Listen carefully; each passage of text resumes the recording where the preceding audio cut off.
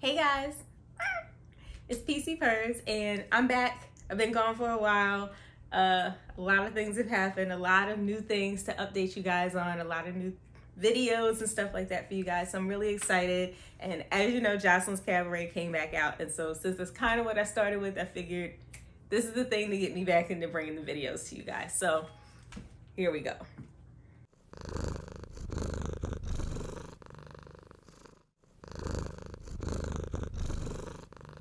All right, so we got this new season of Joseline's Cabaret. This time we're in New York. I'm excited to see what's coming for New York, but I feel like we've got a lot of the old girls. So how many people are really going to be from New York? After this first episode, I still can't really tell. But what I will say is we had a lot of drama with Joseline with the fight after the Floyd Mayweather thing and stuff like that. So I thought maybe this season, since she said she was going to do a little bit more dancing, it's going to be in a new city, I thought maybe she's going to switch things up a little bit. But so far when the show starts, it is basically the way it was before. It starts off with her new song. She shot it in New York in the PJs. Check the song out. Let me know how you feel about it. I like Vegas better than this song. I'm going to say that. Let me know what you think. And after the song, which is really a long video, it starts off the same way all like the other season started. Her talking to Ballistic about what's going on, about the tour, about how she started off with the 4 girls, Lollipop, Raven, Diamond. I forgot the other girl, the white girl. And how now she's just down to Raven and Diamond. But Raven and Diamond has some stuff going on, so she's not really too happy with them. But yeah, after that we see them on a private jet and she's talking to them about the issues, and I'm like, what's up with these 2 girls?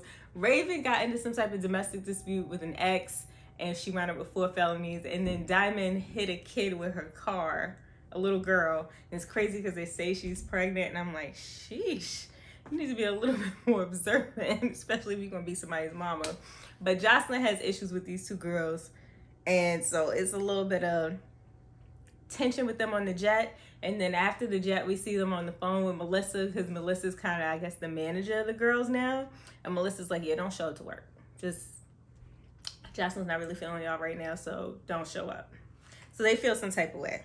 So then we see Joseline in, I think it was Starless, that she had her performance. And we all saw the viral clip where she's like, this is my first performance when I wasn't on no cocaine, no pills, no this, no that. She looked like she put on some weight. She still looks good. But we didn't really see the performance. With the little clips that we did see, it was like, you know, the pose was more decorative. She wasn't really doing anything. I was hoping we'd see some choreography, but we didn't get that. So, all right. Funniest part of this episode to me, you can see Joseline's a stripper at heart, because after she says the whole, you know, not doing drugs and stuff like that, when she's out there on the stage, somebody just throws money at her and she has this moment of just happiness. She just smiles, just money just smacking her in the face. And that was hilarious to me. And then we see that she's kind of got this little Chris Brown meet and greet situation set up where people are coming and meeting her. And she says it means a lot to her, but I'm like, she get into the bag with that one. I see her. And then right before we get to the auditions, we have this cute little segment where we see Bonnie Bella. And she looks just like Stevie and Mimi's daughter to me when she was that little. I'm like, man, Stevie's got some strong genes. And she's such a cute little girl. And she seems really happy and well adjusted. Joseline seems like she really loves Bonnie Bella. I like to see the 2 of them together. And then after that, then we finally get to the auditions. And it's a lot of girls there. A lot of shapes, a lot of sizes. Seems like girls that can dance, I'm willing to bet. And then a lot of the old girls came to the auditions. So then when we start seeing the old girls come in, we see like clips of things that they did in the past. So the first one is Wet Wet. Still super extra. She's sitting there with like a flowery top around like the bottom, but then all the top her boobs are out. And the boobs are still giant. They still look kind of hard. They look a little too big for her body, or a lot too big for her body in my opinion. And they don't look soft. They still look like they kind of hurt. I thought they were going to drop by now. We just see a lot of clips of her fighting and stuff like that. People are saying what they're most memorable for. We saw Raven, her fighting and doing some like Nicki Minaj dance. What else? We also see Miss Natural. Miss Natural looks really good. She cut her locks off. She looks real healthy, real happy. I know she was stressed the last time she was there. This season, she's not coming to play. You know, she was one of my favorites from before, so I'm excited to see her back. Who else? We saw Daisy from season 1. Okay. Who else? Yummy P came in a bad wig. I'm tired of Yummy P in the bad wigs. I like Yummy P as a dancer. I hate her wigs. But that has inspired me. I think I'm going to do a series on hair for like dancers with natural hair. Things to do with their natural hair, things to do with wigs and weaves and things like that, because them wigs are unacceptable. And I love to switch up my style. I love to switch up a wig on people, but just she could do better. We could do better. We're going to help her do better. We're going to help each other do better. I digress. But after Yummy P, we saw Lucky. And Lucky had a cute hairstyle. She has some little heart stitch braids on the side. Her hair is always like cute. She's usually on point with her look. She came in looking really cute, but Joseline had an issue with her, calling her a traitor. Yummy said she was used to it. Yummy's kind of used to taking abuse. Seems like she might be getting some from Joseline this season. I don't know, but you know. After she showed up, Joseline made all the old girls dance first. And Daisy was the only one that was just kind of in jeans and a top and looking real regular, while everybody else was in stripper attire. And she said she didn't think she was going to have to audition.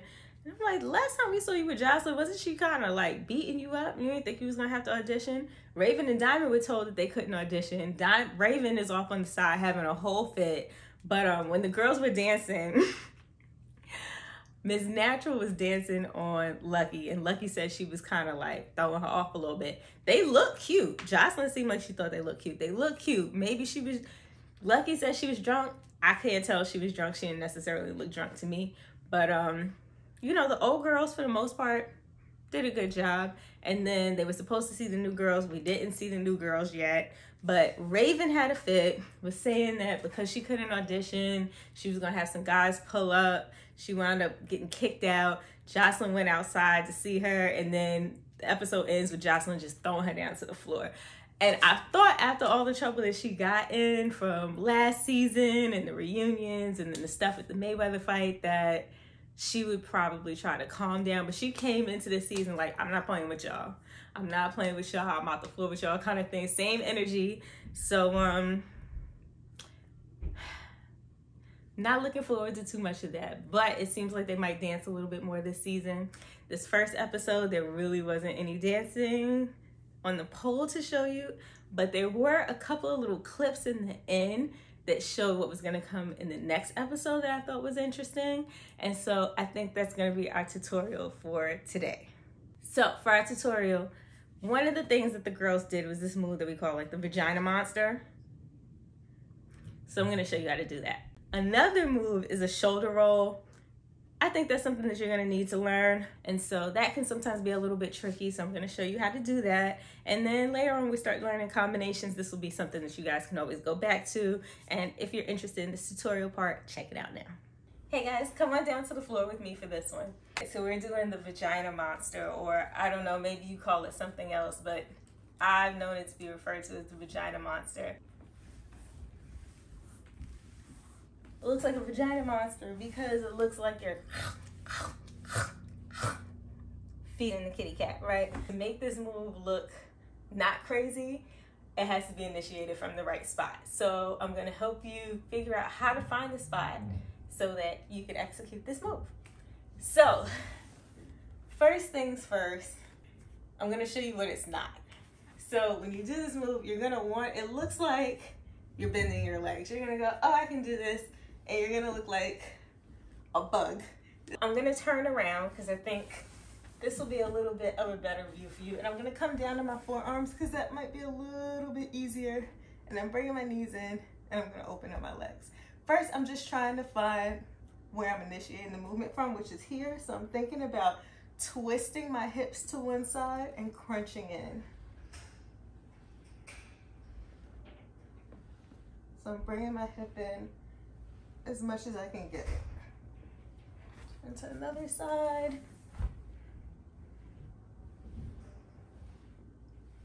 And I'll turn to the front.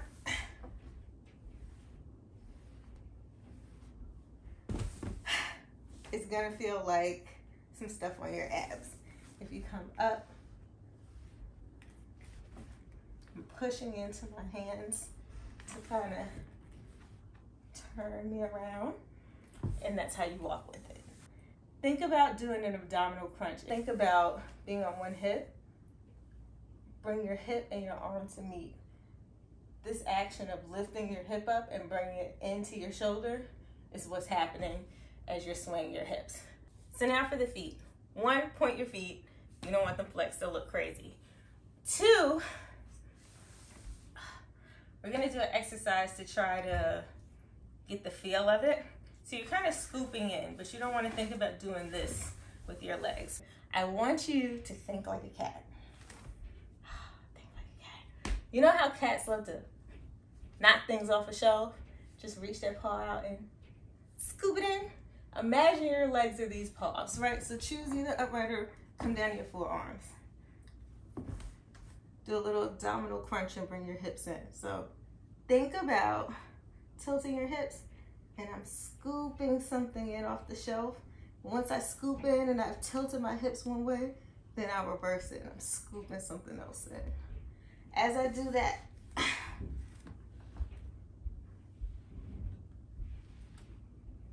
right? If I push into my hands, I can crawl. So it looks like a vagina monster because it looks like you're feeding the kitty cat, right? Right? There's a little flick in the legs. You want to try to bring the hips in as much as you can.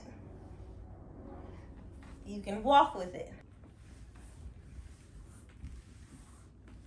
It looks a little crazy to walk with it.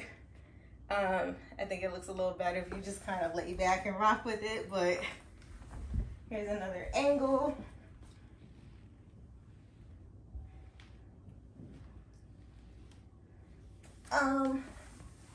I think it can be a sexy movement if you add a lot of eye contact to it. So I also think it's a little bit better on your forearms.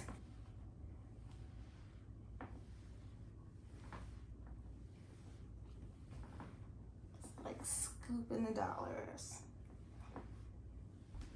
Hi, doggy. Okay, that's the vagina monster. Okay, so we're gonna go over a shoulder roll. I'm gonna show you what it looks like and then we'll do it together. Excuse me.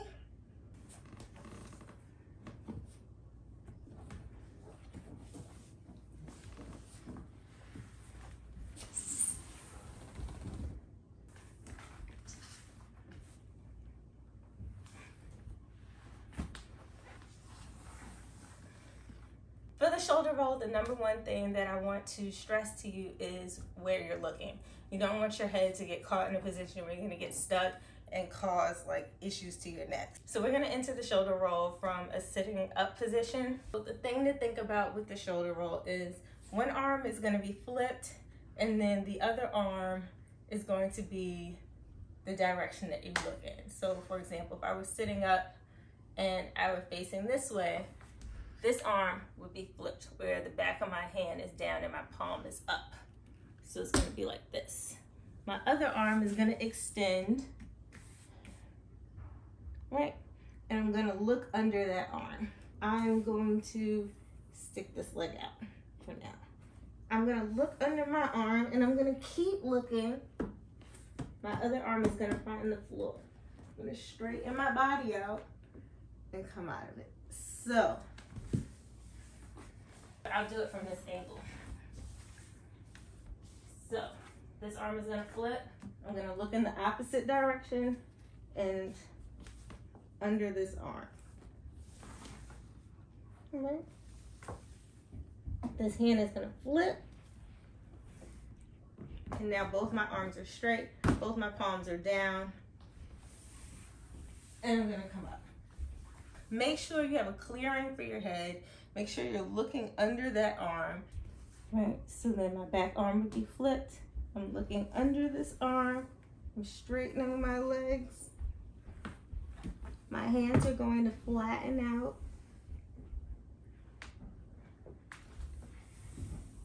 And I'll come up. Another thing you can think about is if you can come into a plow position, right, which is this. This is another way to get into your shoulder roll. Bring both your hands down. Bring one knee down. And you come through. So it's the reverse of what we just did. So one more time. Your legs up and behind you into a plow kind of position. I'm gonna flip my hands.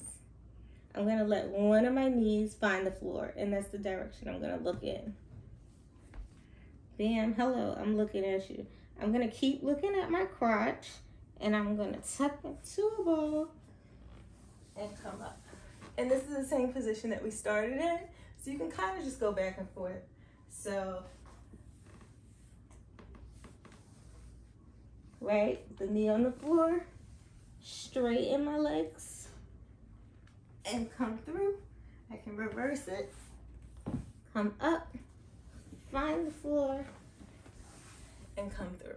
So you can kind of keep going back and forth like that and practice it. Remember to keep your head tucked. Remember to look under that arm. Remember, think about the direction that you're going in.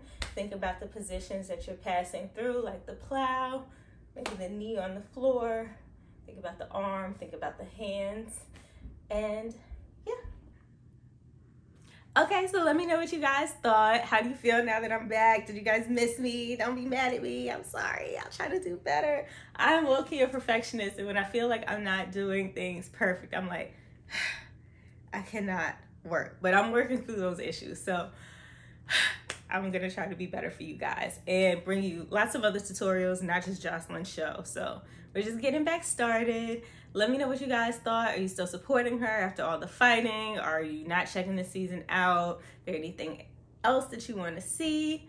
Check out the tutorials, let me know, and I'll see you for the next one.